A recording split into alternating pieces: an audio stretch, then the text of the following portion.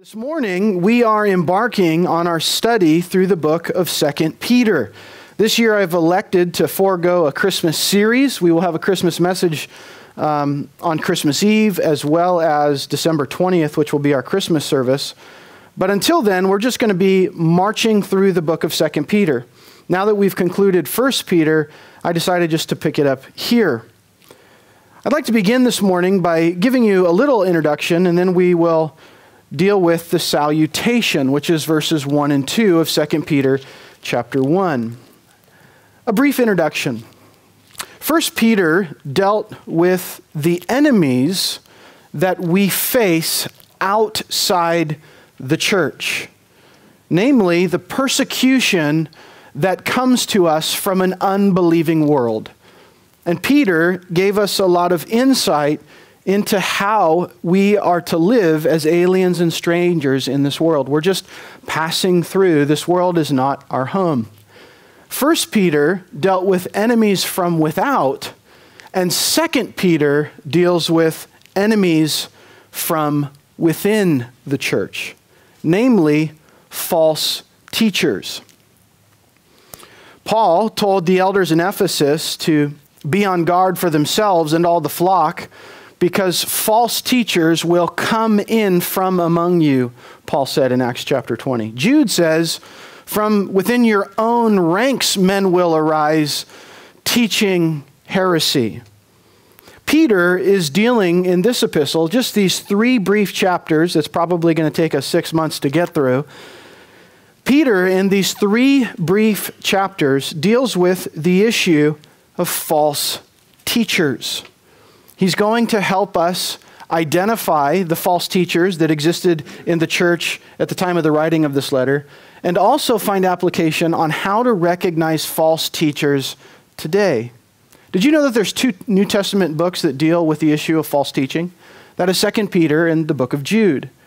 And elders are exhorted over and over and over and over to identify false teachers. In fact, in the New Testament, many false teachers are named explicitly. Their names are given and written down for everyone to see. Faithful shepherds not only feed the people of God, they not only tend to the people of God, but they protect the people of God. It is the duty of every true shepherd to call out, to expose false teachers, to clarify what is false in their doctrine and expose them for who they are. God cares about us. He cares about the way that we live. He cares about what we believe. He cares about what we think. And so he has given us shepherds who are faithful to protect us from damning lies. Now, as we go through this letter, you'll note that Peter does not explicitly say or identify who the false teachers were as it relates to a particular group of people. Many scholars, in fact, most modern scholars today, believe that the Gnostics, or an early form of Gnosticism, is who Peter was going after. Gnosticism comes from a Greek word, gnosko, and it means knowledge. Gnostics believe that they had a secret knowledge that nobody else had. And some commentators believe that's the false teachers that Peter's dealing with here because of the prominent use of the word to know, or knowledge, that you'll see rises out of this epistle. Although Peter does not explicitly name who the false teachers are, I'm not totally convinced that it's Gnostics. Peter does tell us many things about these false teachers. Let's do a quick survey of these 3 chapters on what these false teachers do and what they look like before we jump into the salutation. First of all, notice chapter 1, verse 16. Peter tells us that these false teachers follow cleverly devised tales. They don't talk about the power and coming of the Lord Jesus Christ, but cleverly devised tales. He also says in chapter 2, verse 1, that false prophets also arose among the people, just as there will also be false teachers among you, who will secretly introduce destructive heresies, and denying the master who bought them, bringing swift destruction upon themselves. They will secretly introduce destructive heresies. But notice he says they will arise from among you. And just stop right there for a moment. Did you know that in every true church, false teachers arise? It's a difficult thing to identify them, and it requires discernment sometimes. Myself and the elders, in fact, have believed that we've identified several that have arisen among us, and they have left. And I think that you might be able to identify some of them if you knew them as we work our way through this book. And Peter explicitly tells us what false teachers look like, what their motivations are, and some of the things that they say. You and I need to be discerning. Today, people attend evangelical churches. In fact, 30% of the world's population is said to be Christian, still the largest religion in the world. And yet, false teaching and false teachers abound. Just because someone says that they're a pastor, just because someone says that they're a shepherd, just because a building calls themselves a church or a gathering of people calls themselves a church, it doesn't necessarily make it so. We need to recognize and understand that false teachers will arise among us, introducing secretly destructive heresies. How do we know who they are? How do we know what their teaching is? Or how, if their teaching is destructive, rather? Well, the best way to recognize false teaching and false teachers is to spend your time in the truth. My wife works for a bank, and she touches money all day long. She's had a couple classes on how to recognize counterfeit bills, but the best way to recognize counterfeit money is by touching the real thing all the time. And because she touches the real thing all the time, as soon as she touches a counterfeit bill, she instantly recognizes it as fake. You don't need to have an apologetics class to recognize heresy. You don't need to be an excellent student of the cults to recognize heresy. You just need to be intimately acquainted with the real thing, with the truth. But Peter tells us several things about these people. One of the primary ways to recognize a false teacher. Now, a false teacher is someone who claims to speak for God. They'll say, hey, I'm a pastor. But as you examine their life, you'll be able to see and detect immorality in their life. Anyone who says, I'm a teacher from God and lives an immoral life is a false teacher. Notice what Peter says in 2 Peter chapter 2:2. Many will follow their sensuality. Because of them, the way of the truth will be maligned. They love sensuality. Turn to the book of Jude real quick, just a couple books over, right before the book of Revelation. If you get to the book of Revelation, you're at the end of the Bible. Just go a book before that, the book of Jude. Look at Jude, verse 4. For certain persons have crept in unnoticed, those who were long beforehand marked out for this condemnation, ungodly persons, listen to this, who turned the grace of God into licentiousness.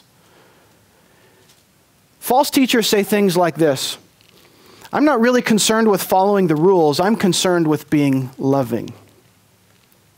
I'm not really concerned with morality, I'm just concerned with love. Mark those people. Because false teachers, they creep in unnoticed under the guise of being a Christian, and as they get in among us, they promote sensuality and licentiousness. Licentiousness is where we get our word antinomianism. Noma is the Greek word for law. Antinomianism means anti-law. They deny the Christian's call to obey the Ten Commandments. Now, we can't perfectly obey the Ten Commandments. But Paul says crystal clear in Romans chapter 6 that when the Spirit indwells us, the Spirit of God does work to conform us to the law. And we are sanctified and become increasingly less sinful as we walk with God.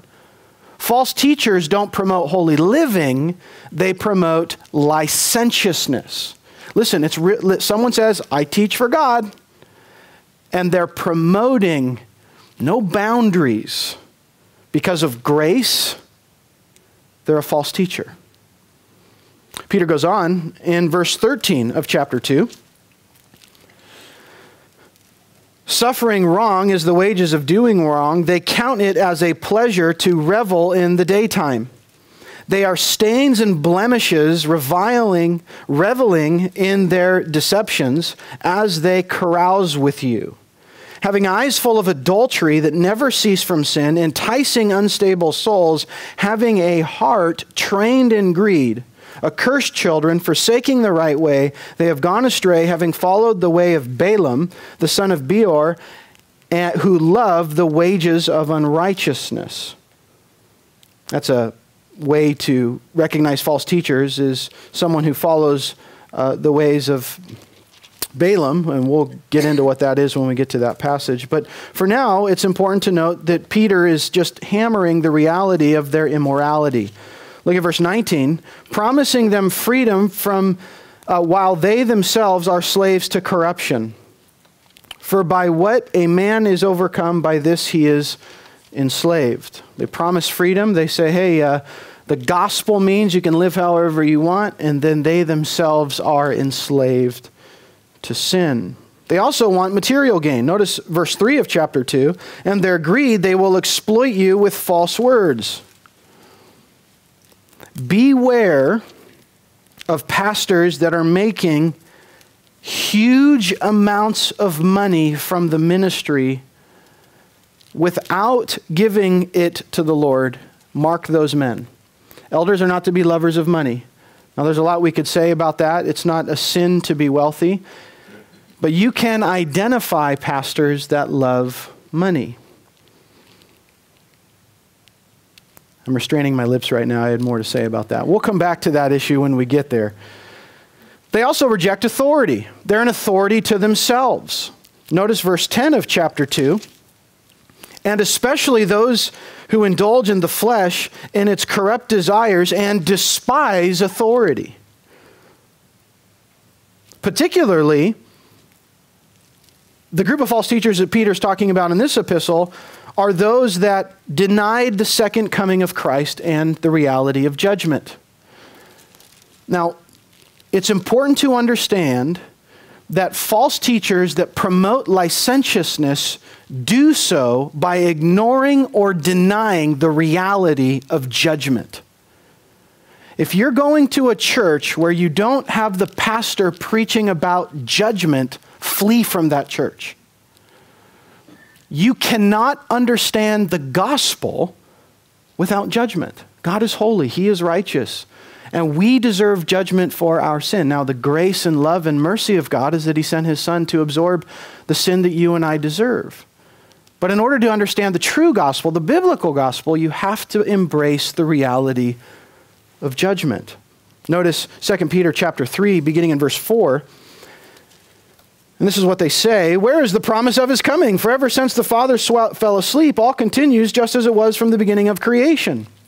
Verse 5, for when they maintain this, it escapes their notice that by the word of God, the heavens existed long ago, and the earth was formed out of water and by water, through which the world at that time was destroyed, being flooded with water. But by his word, the present heavens and earth are being reserved for fire, kept for the day of judgment and destruction of ungodly men. False teachers don't talk about judgment. Today, you're probably not going to find a false teacher that creeps in unnoticed to the evangelical church that just outright says there's no such thing at the second coming of Christ. But what they'll do is, rather than focusing on the judgment at the second coming of Christ, which is what's going to happen when Jesus comes back, they focus on, well, it's just going to be roses and butterflies. They won't deny the second coming of Christ, but they'll deny the reality of judgment. The epistle of 2 Peter is all about identifying, exposing, and fleeing from false teachers. By the time we're done with these 3 chapters, we're going to be better equipped than we have before we begun in dealing with those who would seek to distort the gospel of our Lord Jesus Christ. But for this morning, we're just going to take the first 2 verses, the salutation. Would you follow along as I read?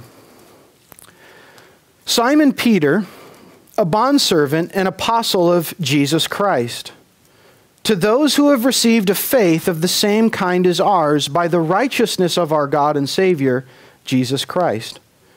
Grace and peace be multiplied to you in the knowledge of God and of Jesus our Lord. Would you please join me in a word of prayer? Our Lord, as we now embark upon the exposition of these two verses, we ask, Holy Spirit, that you would give us illumination, that you would help us better understand who we are in Christ. And we pray that you would work in those who may be among us that don't yet know you, that you would grant them saving faith, and that we that do know you would be humbled and thankful more than when we came into this room for the salvation that you have given us. In Jesus' name, amen. Peter begins this book the same way he began 1 Peter.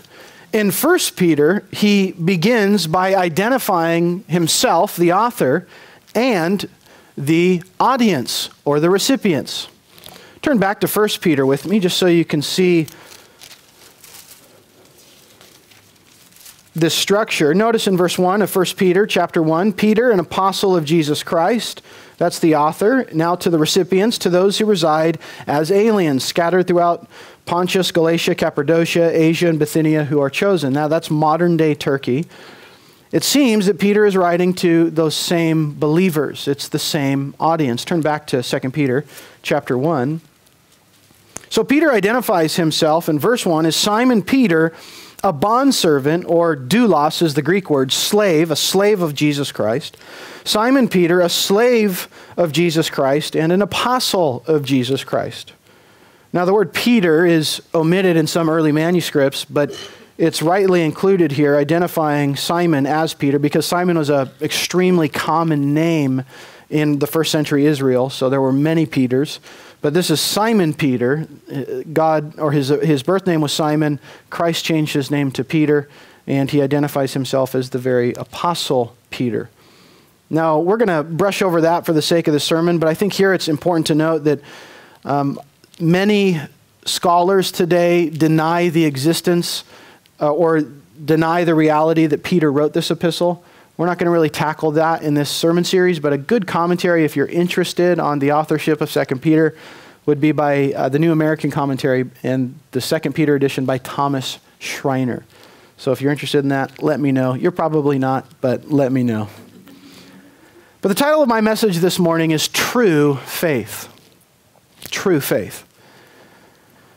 In 1 Peter, Peter identifies the recipients of his letter as aliens and strangers.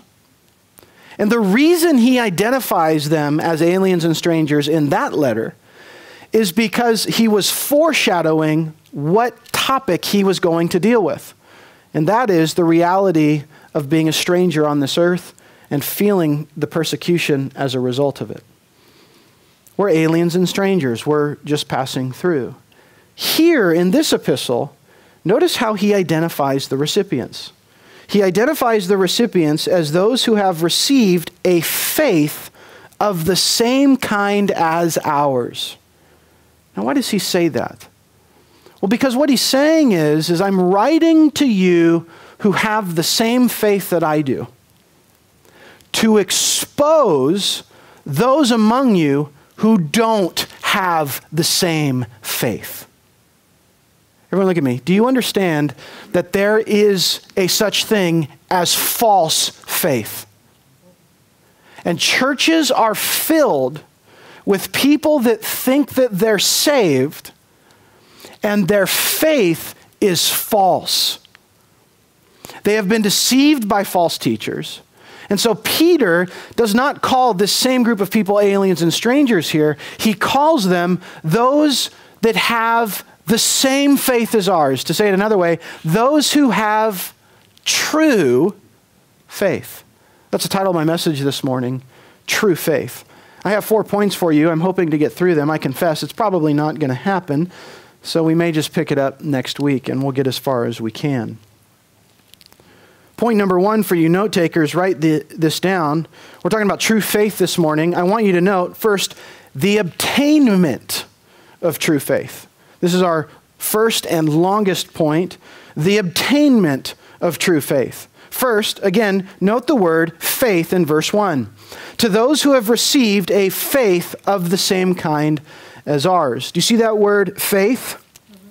This word faith, pistis is the Greek word. It's used in three primary ways in the New Testament.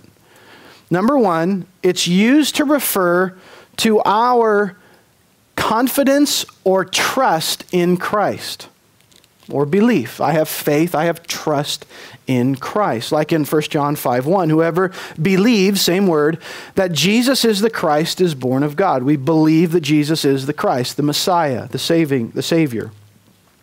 Second, this word refers often to an intellectual knowledge of God, or to the doctrine of the church, true Christian doctrine. In Jude 3, Jude says, Beloved, while I was making every effort to write to you about our common salvation, I felt the necessity to write to your appearing that you contend earnestly for the faith. Actually, I want you to see something. Turn to Jude. Turn back to Jude real quick, just so you can get your eyes on this. This will make sense if you see it. Jude verse 3. Jude writes, I felt the necessity to write to you, appealing that you contend earnestly for the faith, which was once and for all handed down to the saints. Do you see that phrase, the faith? Everybody see that? The definite article, the, attached to this same word that Peter uses, identifies the faith as a body of doctrine. That's why Jude can go on and say it's handed down to the saints. It's the body of doctrine that's been handed down to you and me. Go back to 2 Peter. Notice in 2 Peter, verse 1, when Peter says to those who have received a faith, you see a faith versus the faith, the definite article, the, is omitted. He's not talking about a body of doctrine, but he's rather talking about our confidence that we have. It's not an objective faith he's speaking about, it's subjective. This word faith is also used to describe our individual spiritual gifts in Romans chapter 12, verse 3, where Paul says that to each of us is allotted a measure of faith. So there's number one, subjective, which is our confidence in Christ. Number two, objective, our intellectual knowledge, a body of doctrine. This is how the word faith is used, or an individual spiritual gift. Here, Peter is referring to our subjective faith, the faith that we exercise by trusting in Christ. The context makes this clear. To those who have received a faith of the same kind as ours by the righteousness of our God and Savior, Jesus Christ. Those who have faith in Christ. But what I want you to notice more is the word receive. Look at verse 1. Do you see the word to those who have received? Everybody see that? Yeah. Okay, now we're going to do a little Bible study here. We're going to unpack this word and hopefully tell you something that you probably never knew you wanted to know. The verb received comes from the Greek verb lankano. It means to obtain something as a portion, to receive, or to obtain. Notice that Peter is saying that saving faith, the faith that you place your trust in Christ, that faith is received. Now this word, lankano, originally meant to obtain something by lot. To obtain something by lot. In the Old Testament, the Hebrew people believed so strongly in the sovereign providence of God that He brought about every result in their life, including even the smallest result of the casting of lots. This word, lankano, it literally means to receive something as a result of a lot being cast. To say it another way, to receive something by the roll of the dice. They believed that God was in control of everything, even how the dice fell. Proverbs 16:33 says, "The lot is cast into the lap, but its every decision is from the Lord."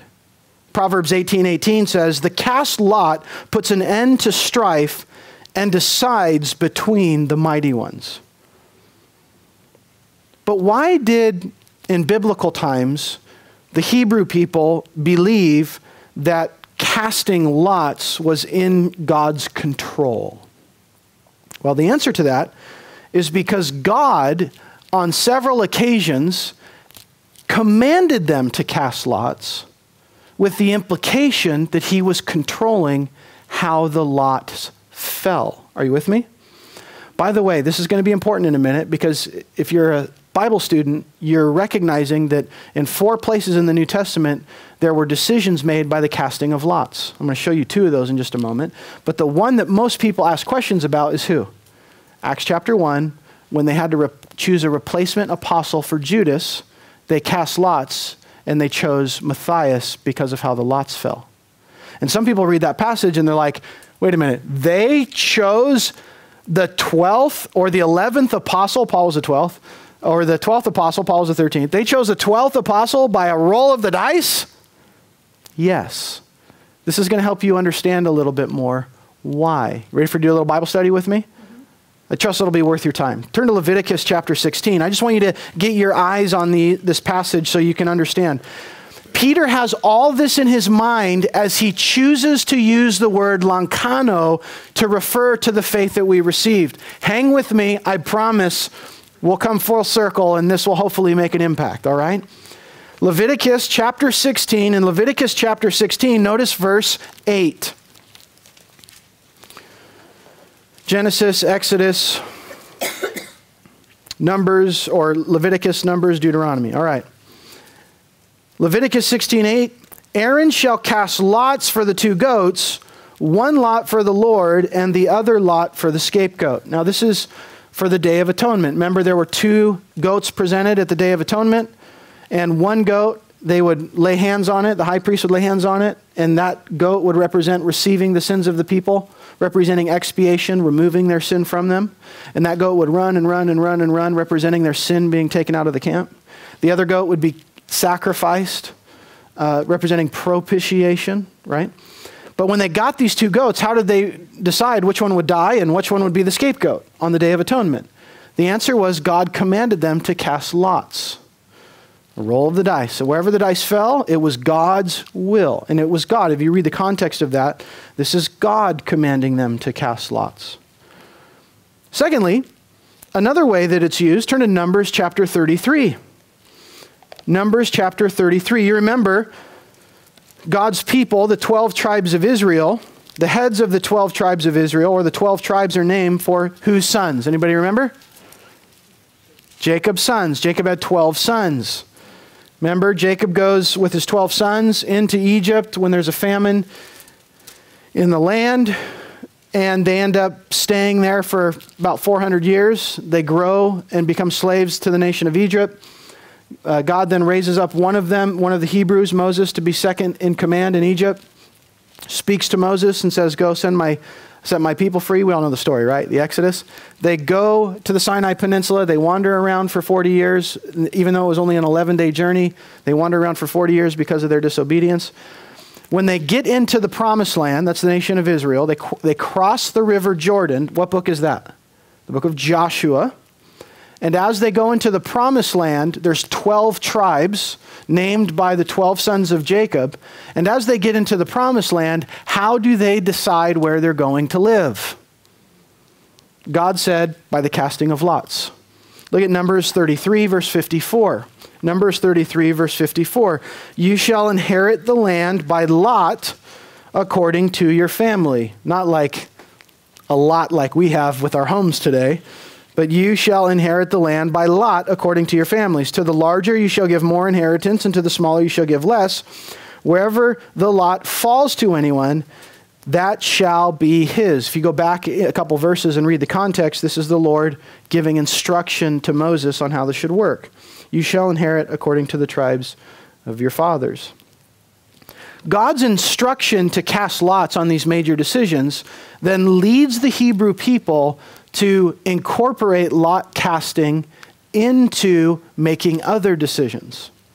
In Judges 20, verse 9, we read, "But now this is the thing which we will do to Gibeah, and we will go up against it by lot." They even waged a war by the rolling of dice.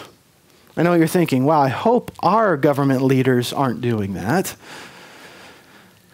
But again, you have to understand the thinking. They believed something that we struggle to believe. And that was this, listen.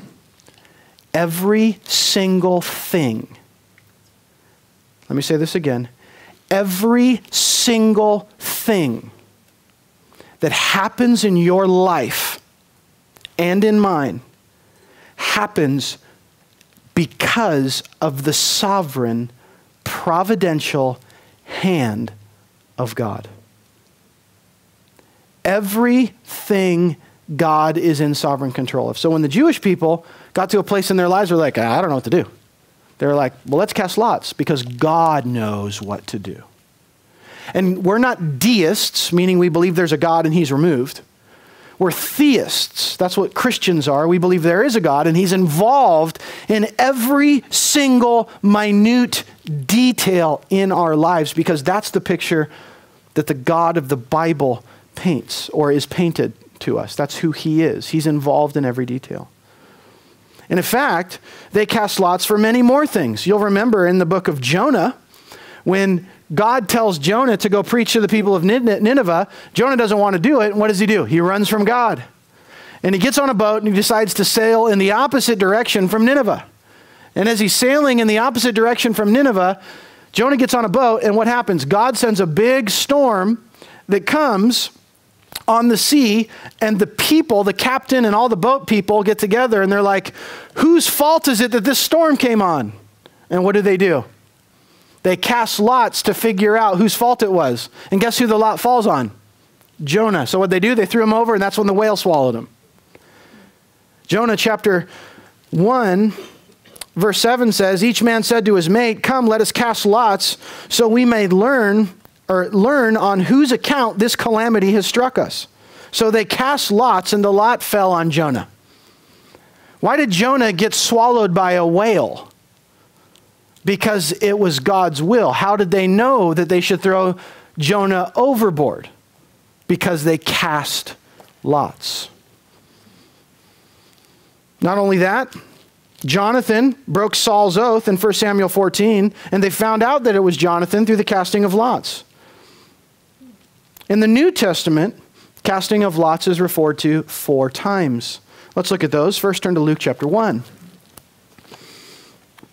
Are you getting a little understanding of this idea of casting of lots?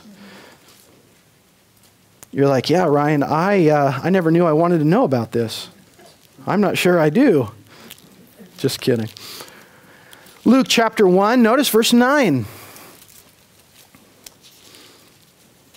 Luke chapter 1, verse 9, we read, actually back up to verse 8. Now it happened that while he was performing his priestly service before God in that appointed order of his division, according to the custom of the priestly office, he was chosen by lot to enter the temple of the Lord to burn incense. This is a reference to Zechariah. Remember who Zechariah was? John the Baptist's father. John the Baptist's father, he was of the tribe of Levi, and he was a priest. It was a great honor to be able to get to offer a burnt an offering of incense to the Lord in the holy place. But to be a priest that was selected to do that, it was by the casting of lots.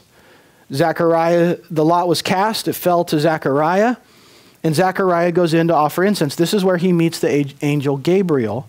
And Gabriel tells Zechariah that he will become the father in his old age of John the Baptist. Notice verse 11. And an angel of the Lord appeared to him standing to the right of the altar of incense. Zacharias was troubled when he saw the angel, and fear gripped him. But the angel said to him, do not be afraid, Zacharias, for your petition has been heard, and your wife Elizabeth will bear you a son, and you will give him the name John. You will have joy and gladness, and many will rejoice at his birth. For he will be great in the sight of the Lord, and he will drink no wine nor liquor, and he will be filled with the Holy Spirit while yet in his mother's womb. And he will turn many of the sons of Israel back to the Lord their God. It is he who will go as a forerunner before him, that is Christ, in the spirit and the power of Elijah, to turn their hearts of the fathers back to the children, and the disobedient to the attitude of the righteous, so as to make ready a people prepared for the Lord. Zechariah said to the angel, how will I know this will be for certain? For I am an old man, and my wife is advanced in years. The angel answered and said to him, I am Gabriel, who stands in the presence of God, and I have been sent to speak to you and to bring you good news. How did God decide or broker a conversation between Gabriel and Zechariah? Through the casting of lots. Through the casting of lots. We also see this again in Acts chapter 1. Turn to Acts chapter 1. I mentioned this earlier. This is the selecting of Matthias. You remember Judas died. He hung himself. He was the betrayer. He betrayed Christ, but not by accident. It wasn't as if Christ did not know. He selected him for that purpose, Scripture tells us. And then when we get to the book of Acts, beginning in verse 21 of chapter 1, we read, therefore it is necessary that the men who have accompanied us all the time that the Lord went in and out from among us, so this new apostle had to be with them. This tells us that there was more than 12 people always with them as Jesus was teaching them. Beginning with the baptism of John until the day that he was taken from us, one of these must become a witness with us of his resurrection. Verse 23, so they put forward two men, Joseph called Barsabbas, who was also called Justus, and Matthias. And they prayed and said, you, Lord, who know the hearts of all men, show us which one of these you have chosen to occupy the ministry of apostleship, from which Judas turned aside to go to his own place. And they drew lots for them, and the lot fell to Matthias, and he was added to the 11 apostles. Does that make sense? You with me? So now, when you come across this idea of casting of lots, I remember when I was a new believer, I heard a pastor say to me one time, well, it might have been a mistake that Matthias became the 12th apostle. And that was like, oh yeah, that makes sense, because it's like stupid to cast lots. That's not the case biblically. Remember, this idea of casting lots is rooted in a strong belief in the providence and sovereignty of God. Now, I'm not advocating that you go cast lots to make decisions in your life, but I am advocating that everything that is in your life, you see it as from the hand of God. Now, it is important to understand that they did not believe that the casting of lots was a random outcome, but that God was in sovereign control of all outcomes. Turn back to 2 Peter. With that in mind, with all of that in mind,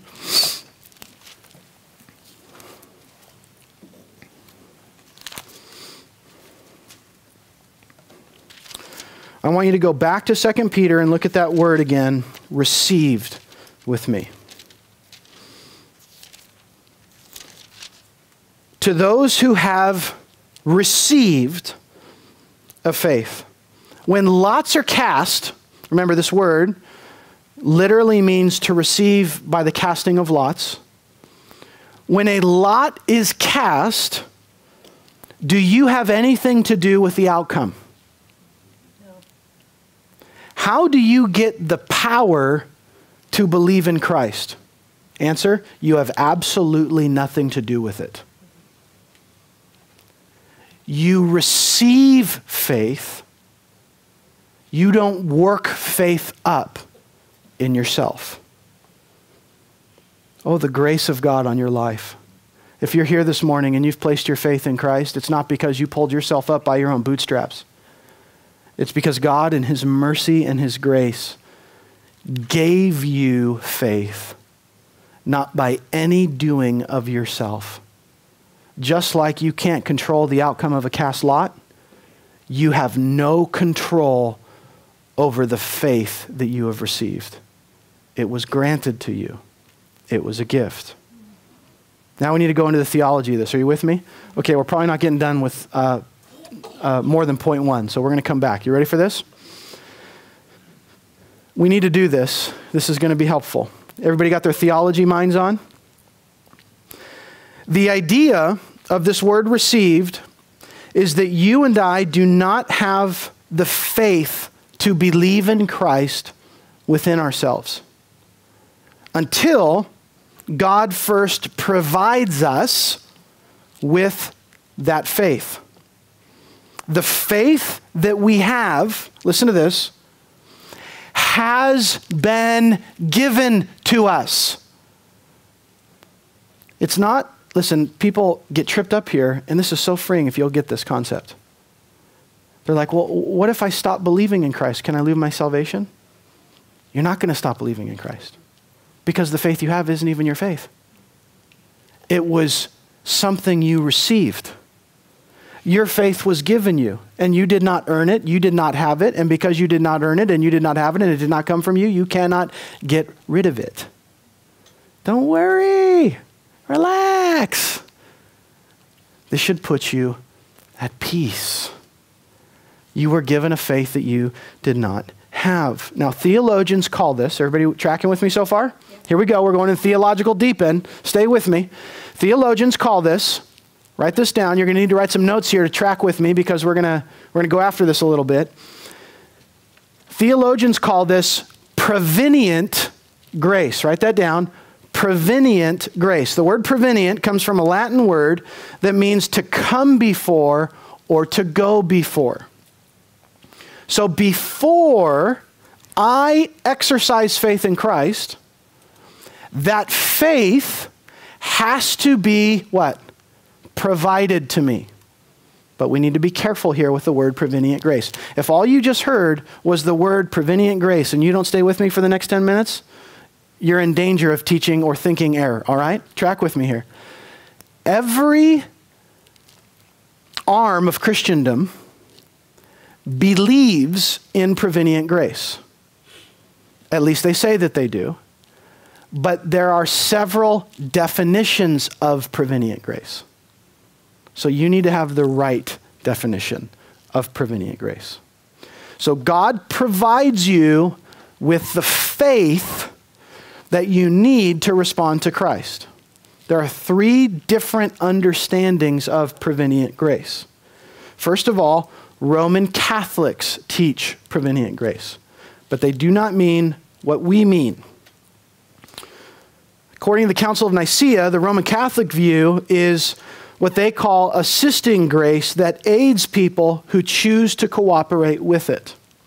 So the idea is that you have the power to respond to God, but God assists you to respond to him by giving you prevenient grace. Does that make sense?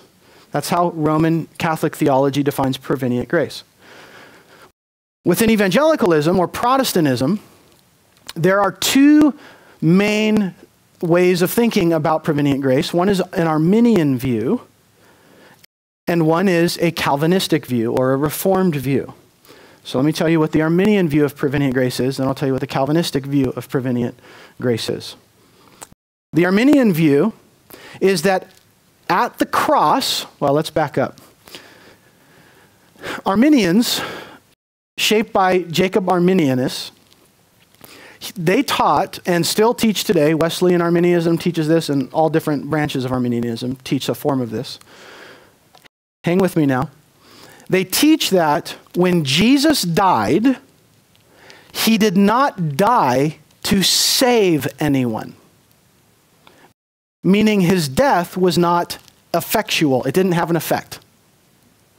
What they teach is that when Jesus died, he took away the aspect of total depravity that keeps our wills in bondage to sin.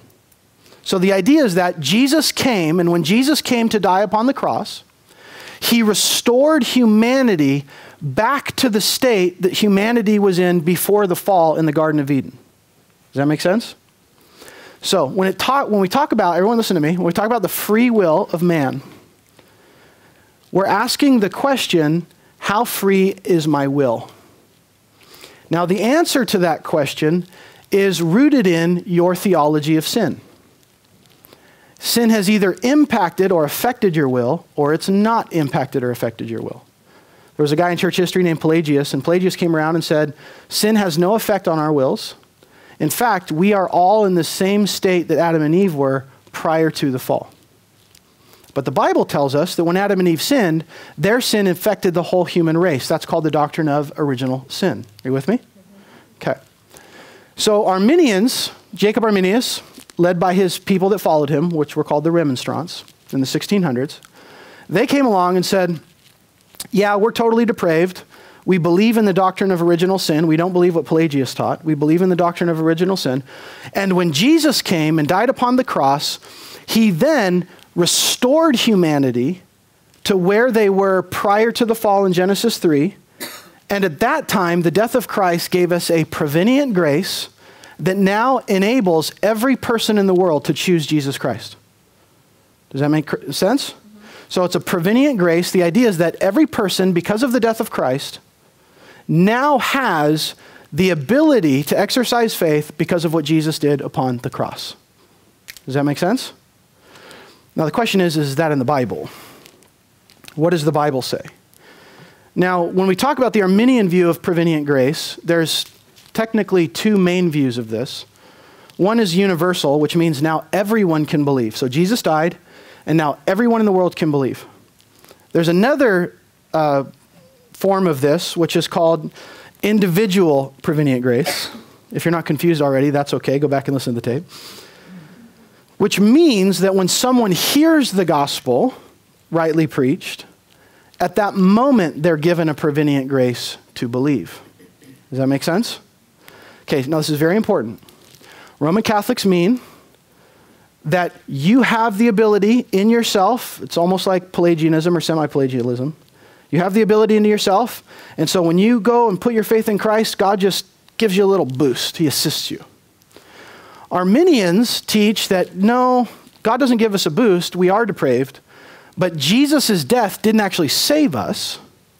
Jesus' death now makes it possible. Jesus' death just gave us the ability to exercise faith. He provided us with the ability to exercise faith. Are you with me? Yeah. Okay, the Calvinistic view or the Reformed view. This is one of the main things that separates the Reformers from Roman Catholicism during the time of the Reformation. When Calvinists say they believe in prevenient grace, or people that hold to the Reformed tradition, this is what the Bible teaches, is that, mark this down, regeneration precedes faith. Regeneration precedes faith. Because of my sin, because of my total depravity, I don't have the ability within myself to exercise faith in Christ. So I need God to provide me with faith so that I can exercise faith in Christ. But the question is, when and how does God provide that? Roman Catholics, he assists. Arminianism, at the cross, everybody has the ability now. Calvinists or Reformed people say, no, we're still totally depraved. And so the only way I can exercise faith in Christ is if I am first born again. This is called in theological circles the Ordo Salutis in Latin, the order of salvation. The Bible talks a lot of words are used to describe our salvation. And we take those words and we try to figure out the logical order of them. So if the Bible tells me, and we just read one instance where the Apostle Peter says, my faith is given through a casting of lots. If that's how my faith is given, the question is, well, if I didn't earn my ability to choose God, how do I actually get it? The biblical answer is you're born again. God gives you spiritual life, and the result of that spiritual life is you exercise faith in Christ. Now let's look at a couple verses to maybe clear up the confusion that I've completely created in your minds, all right? Turn with me to 1 John 5:1. 1 John 5:1.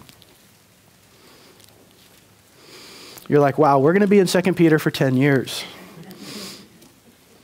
1 John 5:1.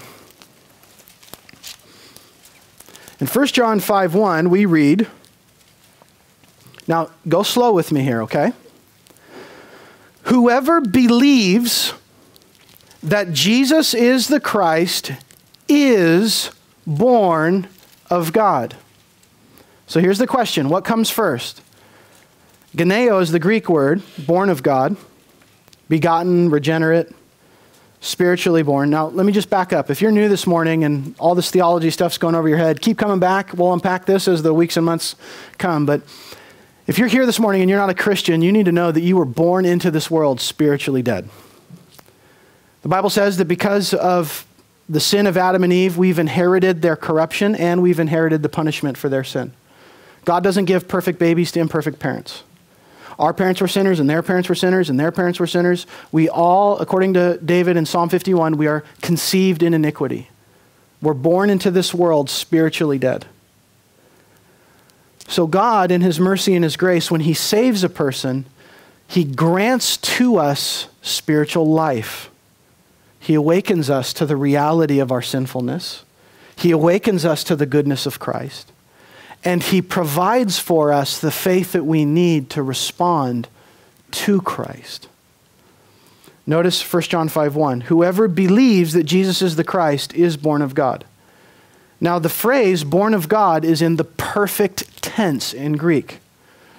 Now it's harder to see in English, but in Greek, perfect tense means that being born predates the human action of believing. Grammatically speaking, it's impossible to believe that before being born of God. Because you're born of God, you're able to believe. Turn to Philippians chapter 1. Turn to Philippians chapter 1. Just so you know, this isn't an isolated thing in the Bible. I want to take you through a little Bible study. Philippians chapter 1, look at verse 29.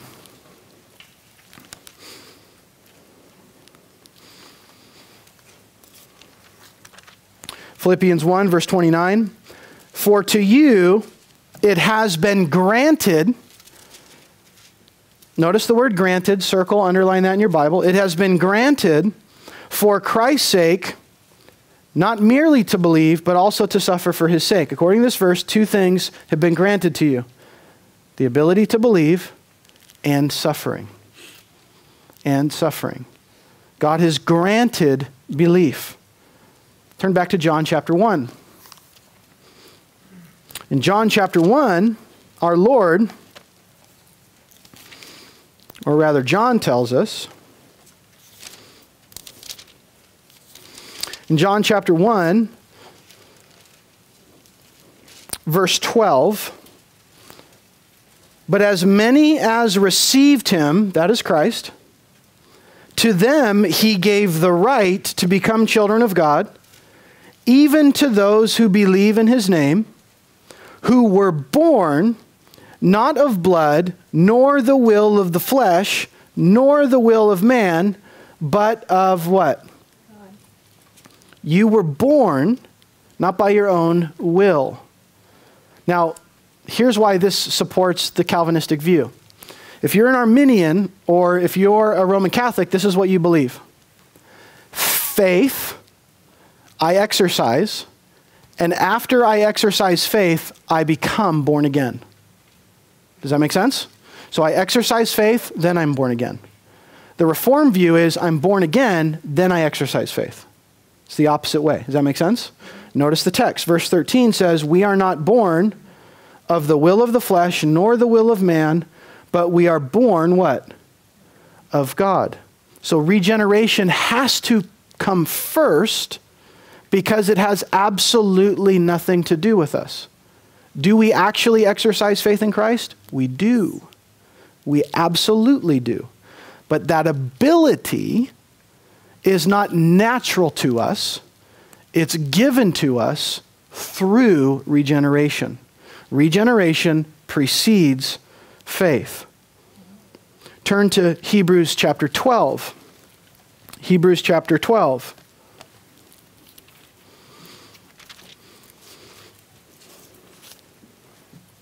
In Hebrews chapter 12, verse 2, we read, fixing our eyes on Jesus, the author and the perfecter of faith, who for the joy set before him endured the cross, despising the shame, and is sat down at the right hand of the throne of God.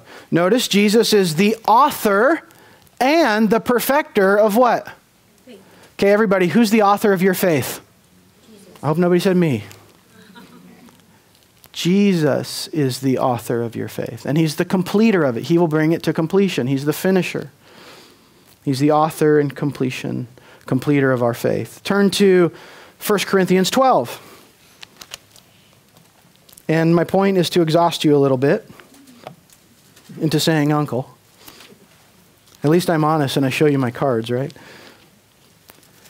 1 Corinthians 12, verse 3.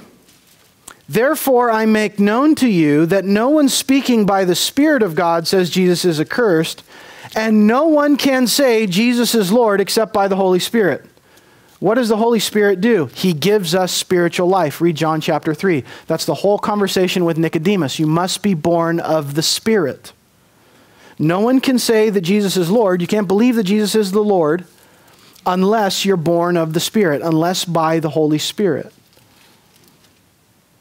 Now, why does regeneration have to take place before we can exercise faith? The answer is because who we are before God saves us. Ezekiel says in Ezekiel 36:26 that before we come to Christ, we have a heart of stone. And when we come to Christ, that heart of stone is removed, and he puts a new spirit within us and gives us a heart of flesh. Turn to Ephesians chapter 2.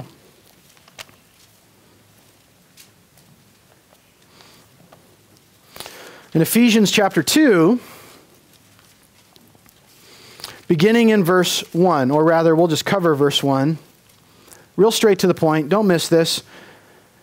And you were dead in your trespasses and what? Do you know how hard it is to preach to an unbelieving crowd? Do you want to know what that's like? By the way, I've done that on a couple of occasions. You know what that's like? All you have to do is go drive to a graveyard and stand in front of a bunch of graves and command the people that are in those graves to come back to life. Why can you not exercise faith before you're regenerate? Because you're dead. And what do dead people do? Nothing. Before you became a Christian, you were spiritually dead. You did not possess the life of God in you. And as a result, you wanted absolutely nothing to do with God. Turn to Romans chapter 3.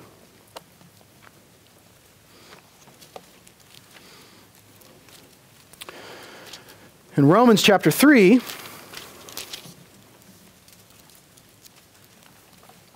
Paul gives his dissertation on total depravity. Look at verse 9. What then? Are we better than they? Not at all. For we have already charged that both Jews and Greeks are all under sin, as it is written, there is none righteous, not even one. Who on this earth is righteous apart from Christ? Not one. There is none who understands. Who apart from Christ understands doctrine? No one. There is none who seeks for God. Who seeks God apart from Christ? No one. There's no such thing as a seeker. If you have not come to Christ, the only reason you have not come to Christ is because you are dominated by your lust. You don't want Christ. You want something he can give you. But if you want him because of who he is, it's because he first does a work in you. And because he has worked in you, that's why you have responded to him. He goes on. All have turned aside. Together they have become useless. There is none who does good. There is not even one. Their throat is an open grave, and with their tongues they keep deceiving. The poison of asp is under their lips, whose mouth is full of cursing and bitterness. Their feet are swift to shed blood. Destruction and misery are in their paths, and the paths of peace they have not known. And there is no fear of God before their eyes. Listen, The reason why regeneration has to precede faith is because you are totally dead in your trespasses and sins, and the life of God is not in you. So what do? Well, you don't pray a prayer and you don't walk forward at an altar and give your life to Christ. What you do is wherever you're at, you beat your heart and you say, Lord, have mercy on me. Do something in me and to me that I am not able to do myself. You must be born again, or you will never see the kingdom of God. You must be born again, or you will never enter the kingdom of God. Something has to be done to you from outside of you, and that is to give you new life. And as you possess new life, spiritual life, eternal life, that then results in you exercising faith in God. It was a faith that you received, not that you had. Turn back to 2 Peter.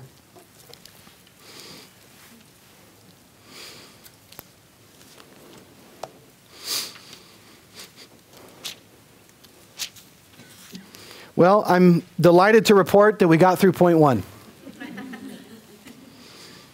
We're going to come back next week.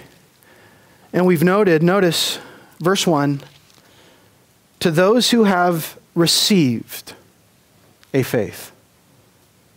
We noted that faith is received. Next week, we'll note that we have the same faith as Peter. There's no second-class Christians. Not only that, we'll notice that the object of our faith is Christ.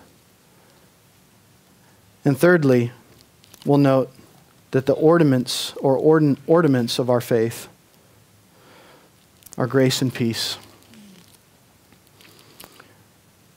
Christian, this morning, you need to remember and be so thankful that the faith that you have is a faith that you have received. And if you are among us and you don't have faith, acknowledge your sin to God. Ask Him for mercy. Cry out to Him to give you spiritual life that results in faith. We'll close with one verse. Romans chapter 1, verse 17. This is the verse that ultimately God used to convert the great reformer, Martin Luther.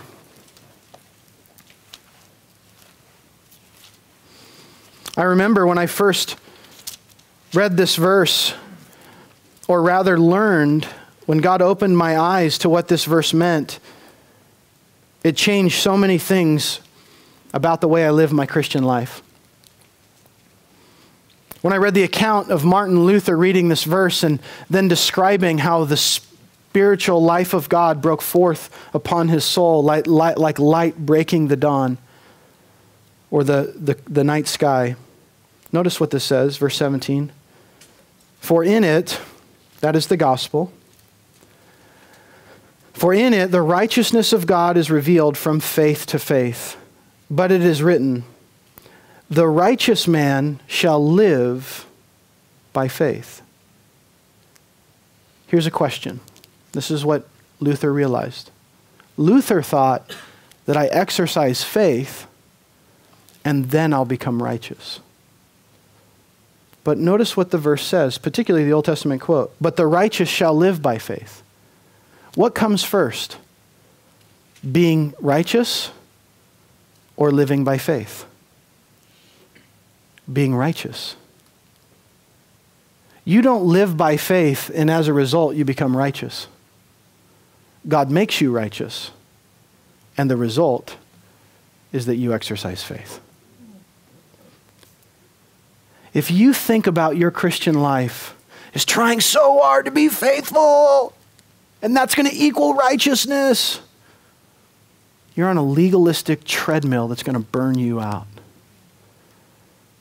But if you rejoice that God has already made you righteous, and that the faith that you exercise is a direct result of that righteousness, then when you see yourself exercising faith, it will just cause you to be so thankful for the righteousness that you already have. We don't work to make ourselves righteous. God makes us righteous, and then we live by faith. Let's pray. Father, thank you for this reminder, the reminder that even the faith that we have is a faith that we received. All is of grace. We love you, Lord. And this Thanksgiving, post-Thanksgiving Eve, we are thankful that you have given us a faith that we did not have in ourselves before you graciously gave it to us. We love you, Lord.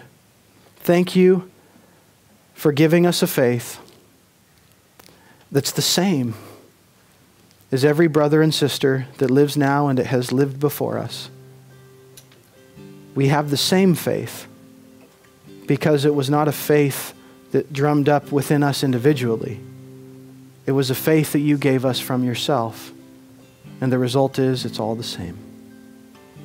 Lord, we confess that we are now one in Christ because you have given us life and given us the faith that we exercise. Lord, how encouraging it is when we're so prone to think that maybe one day we'll stop exercising faith. How encouraging it is to know that the faith that we have is here because it's a faith that we have received. Oh Lord, our blessed God, who keeps us forever and ever. Thank you for your staying power. Thank you for keeping us near when we are so prone to wander. We love you, and we cry, never let us go. Never let us go. Never let us go. In Jesus' name, amen.